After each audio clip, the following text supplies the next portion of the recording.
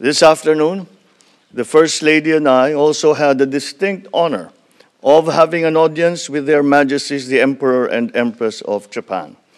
We had a memorable conversation, and I deeply appreciate the Imperial audience accorded to me and the First Lady. I have extended an invitation to Their Majesties to visit the Philippines at the most convenient time. I wish once again to thank Prime Minister Kishida for his kind invitation to visit one of the Philippines' closest neighbors and closest friends. We hope to welcome Prime Minister Kishida to the Philippines for a return visit in the very near future.